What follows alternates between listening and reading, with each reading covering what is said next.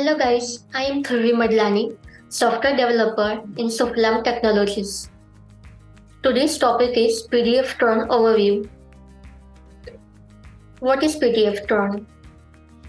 PDFTRON is a leading global provider of high-performance document processing technology serving thousands of customers across the broad spectrum of industries.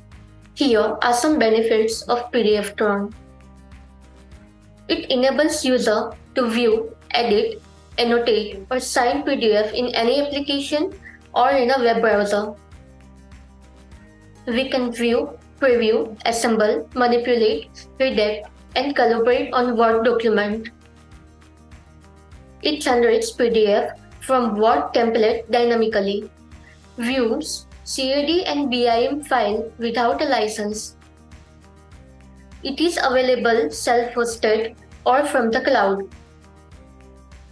We can embed video in a web app and provide player control.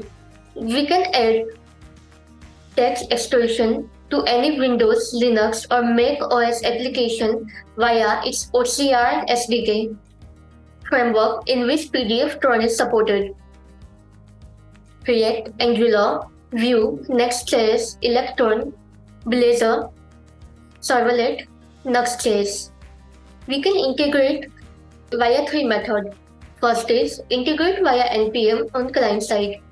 Second, manual integration. And third is integrate via NPM on server side. Let's start with first one, integrate via NPM on client side.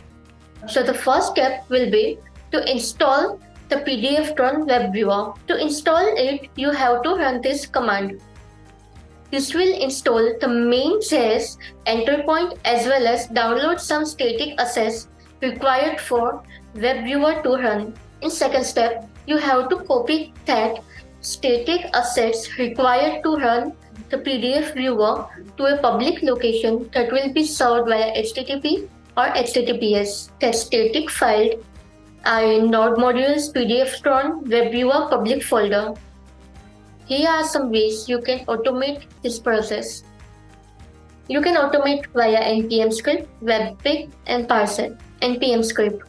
Add a script to your package.json that grabs the static file for you after your build is complete. So basically you have to copy this content in your package.json file. After your build is complete, it will copy all the necessary file to the distinct public folder. Second, webpack. If you use webpack to bundle your project, you can use the copy webpack plugin to automatically copy the file for you. To install, you have to run this command on your terminal. After that, you have to add this code in your webpack configuration. Third is parcel. If you are using parcel to compile your project, you can use parcel plugin static file copy to copy your files. To install the package, you have to run this command in your terminal. And for that, you have to copy this content in your webpack configuration. Second is manual integration. Let's get ready with a server environment. Install the package by running this command. Next step will be to create a folder for your project. Let's assume the folder you created is PDFTRON demo. Start the server by executing this command http server -a localhost. It will be hosted on server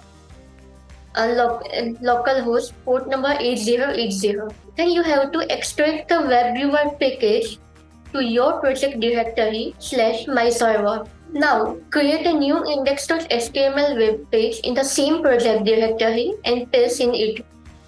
So after that, you have to paste this command, paste this code in your index.html file.